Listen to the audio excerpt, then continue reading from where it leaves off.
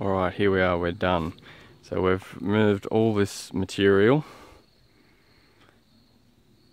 and we've placed it all over here now. And what I've done is I've dressed the back of the swale here with a nice angle there, and the front here, and then I've just leveled off the top. Like I said earlier, is you don't want it to come to a peak in the middle. You want to level this off so that when you put your fruit tree in here, you've got a nice flat area to work with. You can still, for the first few months, water here, and the water's going to actually soak in to the depression that you make there. You can place fertilizer on there, it's going to stay there. So it's really important that you just come along and you run a level through there. This is only about 500 mil wide. That's plenty, and that'll just give you something nice and flat to work on, and you won't be fighting against gravity and everything falling off as you establish your trees. The other thing I've done, we've got one width of a shovel all the way through there, about 200 mil, and that distinguishes the back cut of the trench to the back cut of the berm. So what that does is it gives you this area of maintenance through there, which if I show you over here, it gives you this area here, which going forward in time, you've constantly got this space here that distinguishes between your grass and your planted side, which you can also, if you get a dry time, you can fill it with mulch, which will stop some evaporation. And then you can also, once that material is decomposed, you can then actually just grab the shovel, same width, just scoop that material out of the trench, and then you can put it on to the fruit trees because it'll be well composted. So it just gives you this strip, this maintenance strip. I keep it pretty clear. I don't let the weed grow in it, and I keep the mulch out of it, just because we're pretty good for the dry time at the moment. Now the other thing you want to do is you want to start when you're on the slope, and you want to put a few swales in, and you want to make the most of that area. You want to go to the highest fence line on your property, but you want to go to the lowest point on the highest fence line. That basically what that'll do is that'll stop you running into your fence. So here I've got highest boundary fence at the lowest point, and then I'm at the lowest point. So as I run the swale out, it moves away from the boundary fence. So you're not going to run into your boundary fence, you're going to run away from it. And then once you've run away from your boundary fence, then at another point with reasonable spacing, you can pick up another swale here, and you can run that out, and then so on and so forth, and you get this staggered aspect to the swales, which if you're only running them, which I do, between 10 and 15 meters in length, which on these slopes with these size swales is a good size. It just stops you getting any build up with the lack of discharge. If you don't have a level sill in the middle or something like that, and you're just discharging on the end, 10 to 15 meters is the ideal length, because it just stops the water pressure building up behind them, and you're getting a break somewhere in the middle there, because you're going to be discharging at the ends, and you're discharging at the ends, and then your staggered setup with your swales in series will allow you to discharge into the swale below, like in this setup here. So you've got you'll discharge here, will discharge into that swale will discharge into that one into that one. Now you are going to get some settling with this material through here, as well, as you don't want it compacted.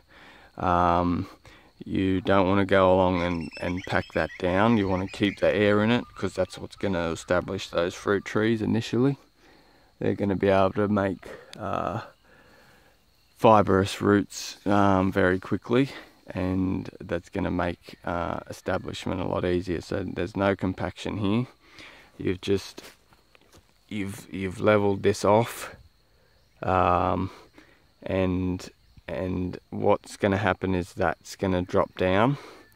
But as you build material through your maintenance cycles, as I've done over here, if you've got good regular maintenance cycles and you're always adding material, because you've got your plant guilds and you're doing your chop and drop, and then you've got your grass clippings for when the drier times, when you're not producing the biomass here, you're going to be producing grass clippings.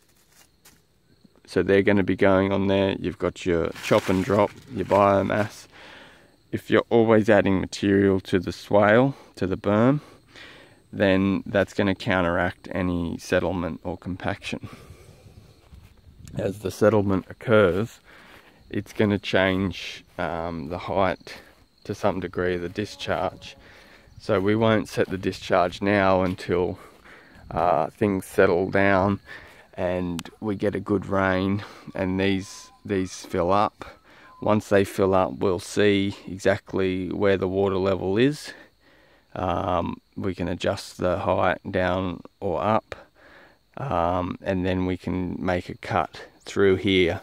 We can bring that water onto original ground, keep it away from the fill here, so we don't get the water cutting that out, because it's only soft fill. We can cut a bit of a V groove into here and then discharge the water out over here. But there's no need to do that now until everything settles. We get a good amount of water in there. You come up and have a look when the water is in it, and then we can set the height of the discharge in relation to how much water we want in there, and how high it is on the berm wall, because we don't want it breaching in the middle there. You don't want to get them too full, because if they're not discharging quick enough, you'll get a breach in the middle here. So it's always best to set the spillway on the end in peak flow. So wait till you get peak flow and then come up, check it all out, and then establish your levels then. So we're now ready to plant out. What we'll do is I'll do another addition to these series on just the planting out and how I set them out. We've got some straw bales here ready to go, and then we'll get some wood chips in as well, or some forest mulch. We'll get a bit of fertilizer on there. We'll get our fruit trees in place, and then we want to make sure that we get this covered. That's why I have the straw here. You want to get the straw on there almost immediately, because if you do get a downpour or you get heavy rain, it's going to stop that light fill, which is full of air, eroding. It's going to stop it compacting too quickly, because when you cover it with the straw, this works to kind of wick a lot of that aggressive moisture away and it just basically covers that vulnerable soil. So the sooner we get that on, the better. And then once we get that on, then we can apply some more foresty mulch, which is more beneficial for the plants. I do this method instead of cover crop. In the subtropics, where you can get, at any point in time, you can get aggressive rain, cover crops just aren't reliable, I've found, because you've got to wait for germination, and even when they do germinate, the root system on them is very fine, and you can still get, in heavy downpours, you can still get a lot of penetration from the rain, and it can be very aggressive, and you can still get some erosion. So I've found the best method, cost-wise too. It's a lot cheaper. Here where we are, there's $6 a bale, and there's got 2 bales there that'll do that whole berm easily. So that's $12 to basically to prevent any erosion at all. That having them on that berm there, no matter what kind of rain you got, will prevent all the erosion, any erosion from happening. And then you can come on later and apply the more beneficial mulches for the plants, such as the woody mulches. So that's just purely just for erosion control. And then once we've got that on, then we can go to town and we can start planting plant guilds. Here in the subtropics, I use arrowroot, pumpkins, nasturtiums. We'll just fill that whole berm up with lots of plant guilds while we let these 3 extra fruit trees get established, and we'll be away. So I'll come back and show you the final film of these all dressed up and mulched with fruit trees shortly.